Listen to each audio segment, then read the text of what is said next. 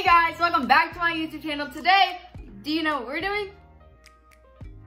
Yep, you guessed it right. Painting counters. Yep, bye. All right guys, we are gonna paint my kitchen counters. I've already done the majority of the work, but we're gonna go ahead and show you how to do counters with DIY paint and Iron Orchid Design Carrera marble stamp. Open up, shut it down like a Macintosh. Open up. You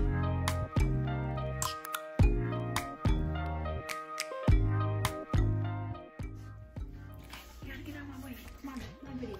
It's my YouTube channel. It's my YouTube channel. Actually, it's mine. Talk It Up with Lisa. If you've never done this before, do it. It's super easy. Look at how great she did my hair. She braided it for me. No, it looks really bad. I know, that's the point. I painted my counter 6 years ago and I never sealed it. We were going to put resin, like the bar top resin. I got a whole kit at Lowe's, I bought it. And we were supposed to take the sink out and just go ahead and put a good coat on it. And it was gonna be food safe and awesome and glossy. It was gonna look like real stone, and it did look awesome. But we never got around to it, we got burnt out. And so over the years, this is where I prep, this is where I cook the most, and just cleaning the acrylic paint wore off. So there's like a band here and here. So all I did was I grabbed some primer, and it's actually spray primer, and I sprayed it right here and here. And of course you shouldn't do that in the house, but I did it anyway, because that's just how I am. So I did that, so that's really white right here, and of course I put white paint over it. So I just kind of wanted to explain that that's what happened here. These are not going to be permanent counters. We're actually going to get new counters, but I wanted to try this technique, and I wanted to have it pretty for Thanksgiving, and I did the majority of the kitchen. But this section, I didn't have enough time to get to it because of sealing it. So I'm gonna go ahead and finish this up, and then we'll seal it. And then after it dries, I'm gonna leave it alone for a couple of days, maybe just 1 or 2 days, just because of the amount of water.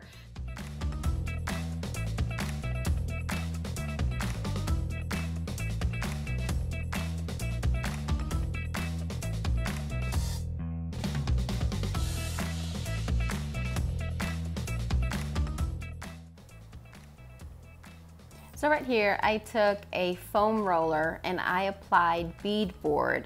It's a really light coat so that you could still see a semblance of what I had done prior, because I wanted that depth and dimension.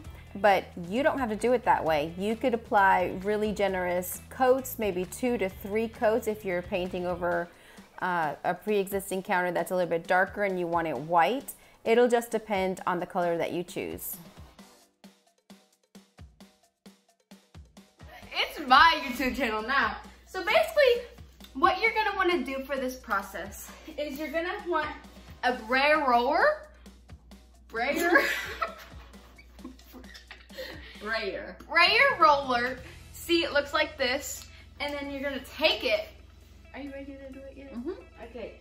Then you're gonna, I want the, you gotta lift this up a little bit. You can't see my awesome face. There we go. You're gonna take it. And I want the lighter, I want the lighter gray. So I'm doing lighter. What's the name of the color? Skeleton, gravel road. Gravel Road. And you're just gonna want to put it on Evenly. And put it on lightly. Just roll it on.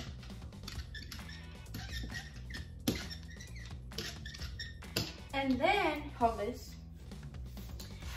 Then you're gonna do it in the veining. Huh? You have to do it in the see how I have the veins going this way? I'm gonna put it right here. And you just press it dramatic for what?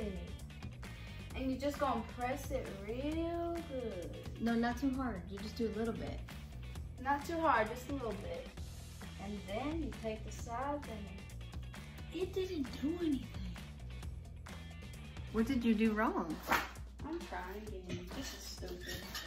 the paint is dry. You can't, you took the... Okay. Let me show you Let me, the right way. no. Let me, please retry, please. Okay, so you roll it. And then you just go. You guys are very much welcome to like, share, and comment. And follow, subscribe. It's called subscribe on here. Right here, actually. They can't even see what I'm doing.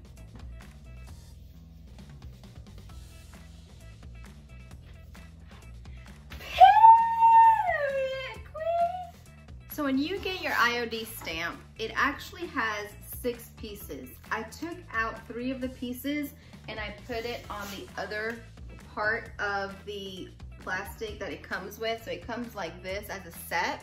And I took these off so that this way I could have a little bit more freedom in the design. And that's what I typically have been doing, going back and forth between the gravel road and the letterpress gray.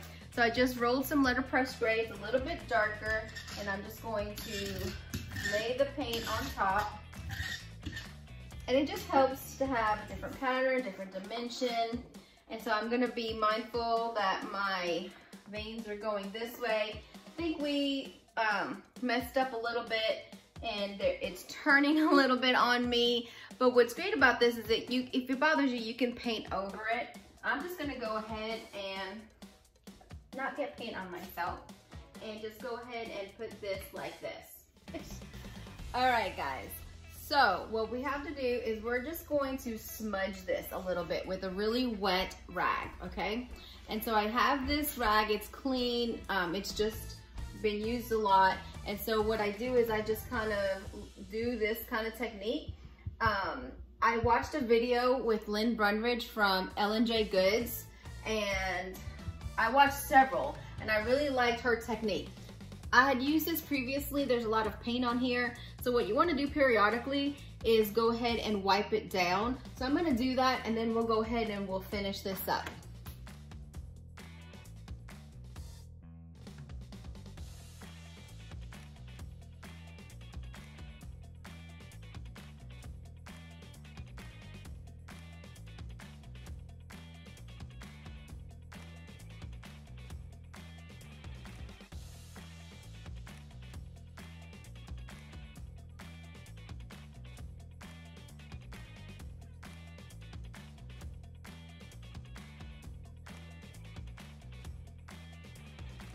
So because we're using a chalk style paint, DIY paint, it is water activated. And so if I have too much in one area, I can easily wipe it off. So I'm doing just a small smudging, rocking back motion because I don't want to take off the paint that's underneath.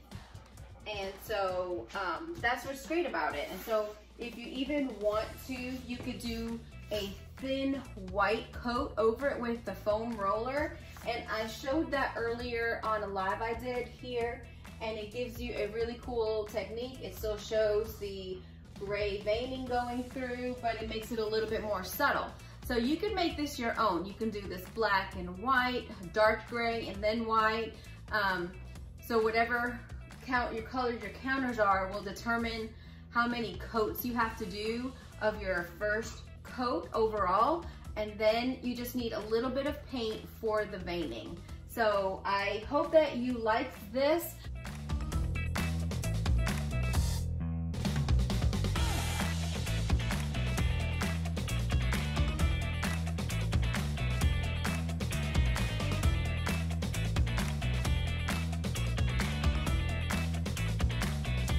So I've got a little bit of Big Top left, and I have enough to do this, a couple coats. So what I'm gonna do is, I have a very little bit amount of white paint in here, and I'm just gonna go ahead and add my Big Top to it.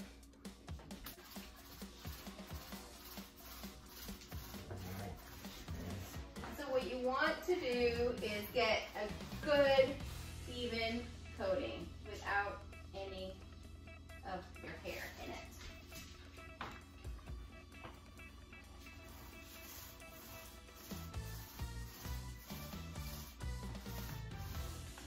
So you're not supposed to go over Big Top a lot, but I'm trying to make sure that I get a really good coat. And since I am rolling it on, I'm just gonna do that.